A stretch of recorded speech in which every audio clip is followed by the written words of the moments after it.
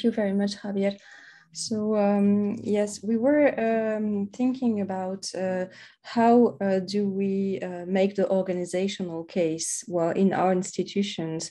How do we convince our colleagues, our boss, that we need to go forward with AI? And on this topic, I thought it would be interesting to share the story of what we've done at the National Library of France. So for those who don't know me, I'm in charge of digital strategy at the National Library of France. And I've been working for several years now on building a data lab for research on our digital collections, and other activities that at some point ended being related to AI. So in 2020, I was charged by our Director General to create a roadmap for AI at the BNF. And this roadmap was created by a group of persons from the BNF. And we presented it during the Fantastic Futures conference in Paris in December in the format of a poster. So I didn't prepare slides. I just used the poster, and we can provide a link to the poster that is available online as well. So I'm going to try and share my screen, if I can do it.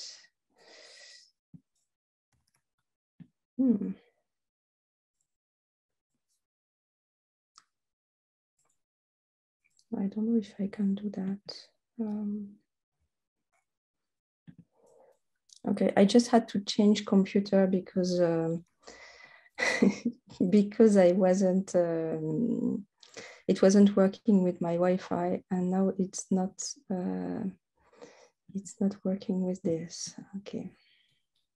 Emmanuelle, is it a permissions issue, or is it just the computer? It's just a permission issue. I'm going to fix this in a Do you want me to share my screen? Maybe I can find the web page with the poster.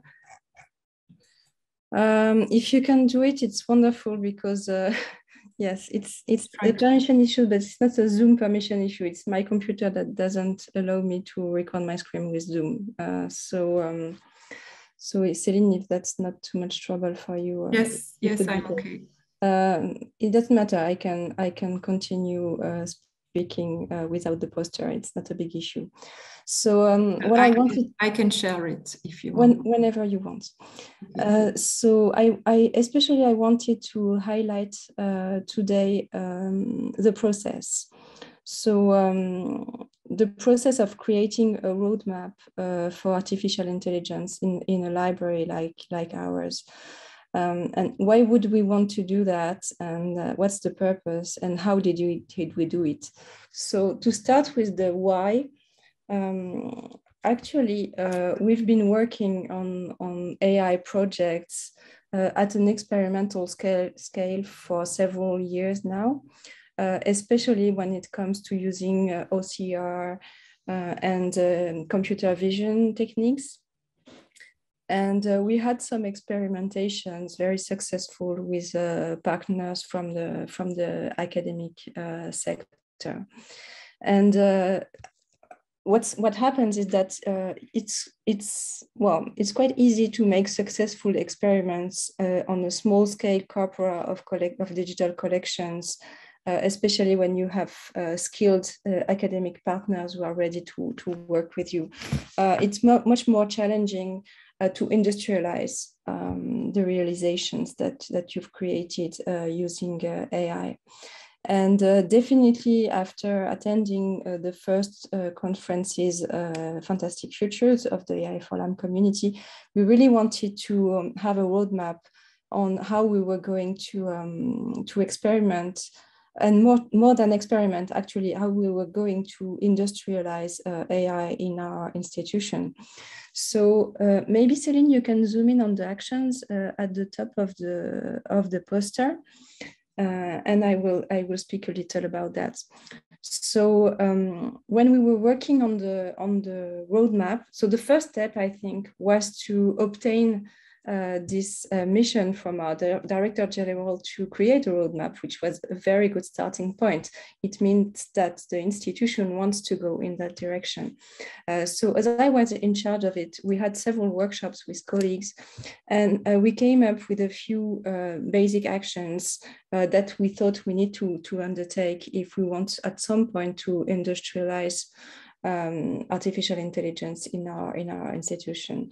And obviously, the first one is to make AI a part of the institution's strategy. So as we are currently working on our new contract plan with the Ministry of Culture in France, which is the document that binds us and gives us objectives for the next 5 years. One of the things that we highlight in the roadmap is that we need to emphasize the AI as an objective for the National Library inside this binding document with the ministry, making it an official decision to work on AI in the upcoming years. In the global strategy, there is also a question about taking into account ethics. So especially, but not limited to privacy issues, bias, and of course, environmental impact. And impact on the change for the people, for the staff of the library.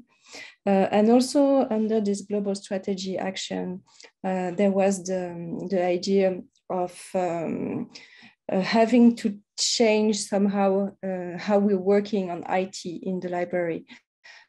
Because innovation requires time and resources from the IT.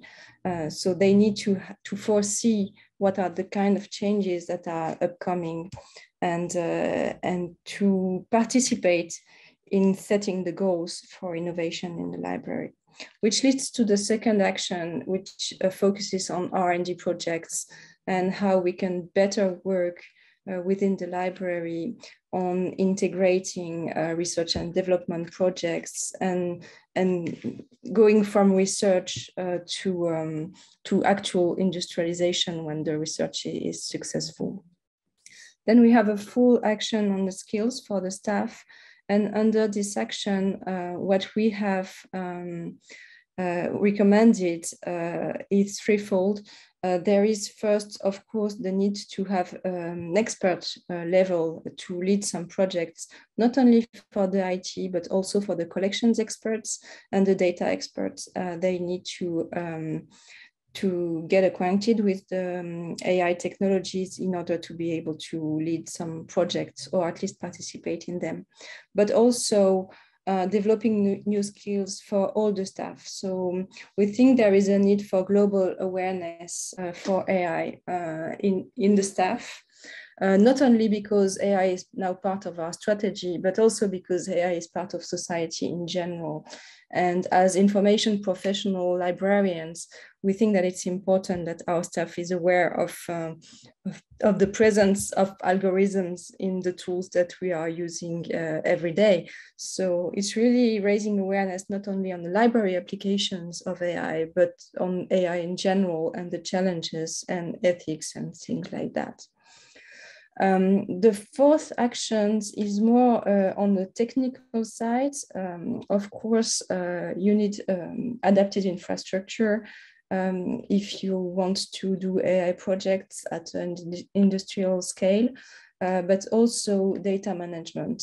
And as a library, we are very strong on the data quality and data management side. But it's still a bit scattered or siloed in the library, and we need to work on a global governance that breaks the silos, and especially the technical silos that separate, for instance, the catalog data from the digital library data, or the web archives data for other digital collections, just to give a few examples. And finally, the fifth action of the roadmap is to design a multi-year program with partners from the academic field, as I mentioned before, but also other libraries or even the private sector. And the program is something very important because maybe Céline, you can go down the poster and we can look at the galaxy of project, which is a kind of detail of what we are doing in the AI program. So one of the key feedback that we had from working on the roadmap for AI at the BNF was that if you try to categorize the use cases into the main library functions like cataloging, preservation, access, user engagement, and things like that, you can find applications for AI in all these fields. So yes, thank you, Céline. That's exactly what you can see on the left of your screen. So, so we made a big list of all the use cases, all the potential projects that we could do with AI at the library. And these projects were falling in all these categories. So it's one of the key feedback that we had, that there can be AI anywhere in an organization like the BNF. So then there was a work to try and prioritize what we needed to do first and what could wait a little longer. And that's the result is the scheme, the diagram that you can see on your screen, where every planet on this diagram is a use case that we want to develop. And on the bottom line is the time, so the upcoming years. And on the vertical axis, you can see the level of maturity of the project at the BNF. It's not the maturity of the technology, it's really how mature we feel at the BNF to work with such or such AI project. And you can see that at the top, we have the image mining project for our digital library Gallica, because as I mentioned before, we've been working on computer vision for more than 10 years, I think now, and doing different experimental projects. So that's the one that is mature enough to go into production and to be really industrialized at the scale of the digital library and its 9 million items. And then you have other type of projects. You can see that there is another small galaxy, which is all the things you could do with the catalog data. And then you have unwritten text recognition, personalized content recommendation, but with an ethical perspective.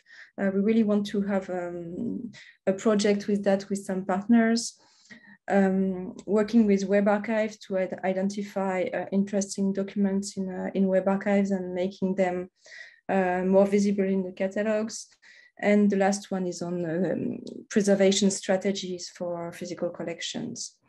And then at the bottom, you have all the different ideas that were raised when we were working on the roadmap, and that didn't end up to be priorities, but still were interesting. And some of them are related, for instance, to quality control for ingesting material in the digital collections.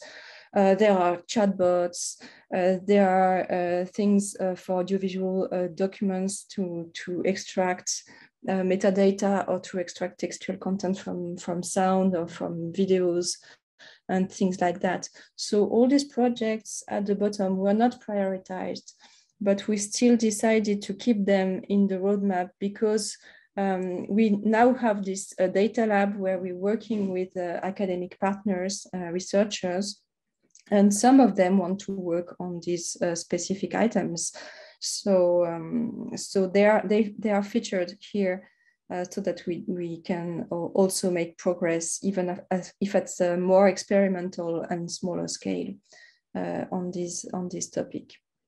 So finally, we have at the middle of the poster the milestones that we want to reach. So this was a projection made at the end of 2020. So you can see it starts in 21 with things that did happen, like organizing an international conference for AI for LAM in a full time of COVID, which was really an experience.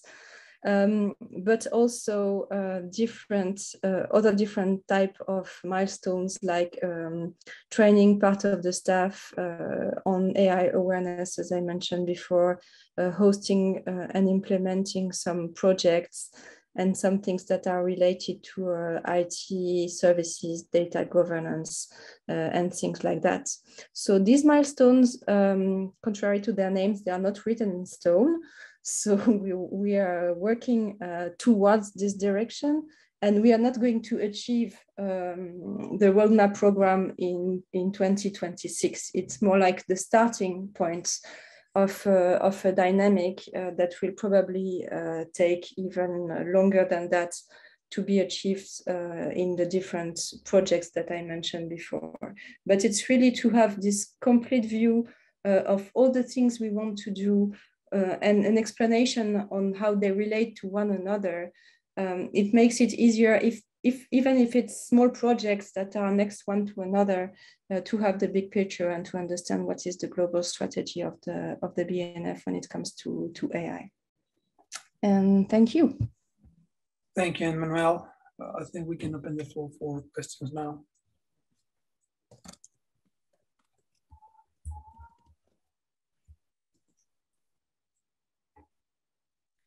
Thanks, that was really great. I love how visual it is. So did you think that you convinced anybody that wasn't convinced before with like this format and structure of sharing the plan? I think yes, we're still working on it. The first step was to convince the direction of the library. So now we do have AI as really a part of our strategy for the upcoming years, and that's for me, that's already a success. But we are still working on presenting this roadmap. We are organizing with Céline small workshops where we invite 10 to 15 members of the staff to just discuss about the roadmap and about AI strategy during 2 hours. And we do this every month. So it's small groups of people, but little by little, we have more people who get interested and get to. You asked if we did convince people. I think in some areas, like for instance, handwritten text recognition, HDR, really we had people who were not convinced that this could work and that are convinced now. So I think this way of working is quite successful.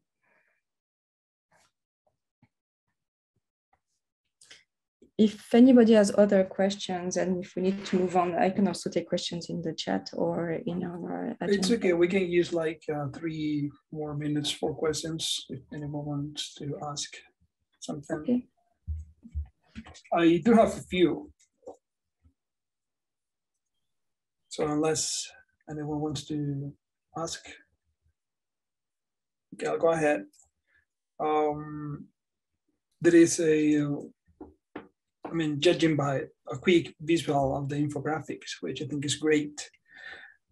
As you mentioned, there is a lot of goodwill and a lot of projects to be started and a lot of good intentions, but have you or any in your team put like thoughts on what does it entail to have AI artifacts deployed in production? Like what's the life cycle of a machine learning model, for example? How are you going to do the maintenance of those models? The versioning of the predictions, how are you going to inform the user? Or are those discussions part of the roadmap? It's a very good question, and we don't have much experience on that for the moment, because all the projects we have done so far were experimental with a start and an end point. So I think speaking about the more mature project that we have, so the image mining project, we often compare this to what happened when we started doing the OCR of the collections. So at the beginning, we didn't do the OCR ourselves. We outsourced it to companies who had an expertise in that field. And so we developed the full pipeline to ingest the OCR files that were produced by the outsourcing service provider. But we didn't at the beginning have an experience or skills to do it ourselves. And as the years went by, OCR used to progress. So it was good that it was outsourced, because we also benefited from the progress of the technology that was outside the BNF. And at some point when we felt it was mature enough, so that was 2 or 3 years ago, we decided to internalize the OCR pipeline using the best software that we knew of on the market. And we organized that, and now we are doing our OCR ourselves. So, if you look at how much time it took, it's about 10 to 15 years. So it's a very long change time scale. So when working on the computer vision or image mining at the scale of Gallica, we are thinking it will be a little the same. So at the beginning, we're going to process some images that are maybe easier to process. And then we will add more and more corpora. And as the technology evolves, have more and more data that we extract from the images, but always refreshing this data as the technology is evolving. And at some point, hopefully, we will be mature enough in terms of infrastructure, in terms of skills, and in terms of technology to be able to host this in-house. But at the beginning, we have plans to outsource. Okay, thank you.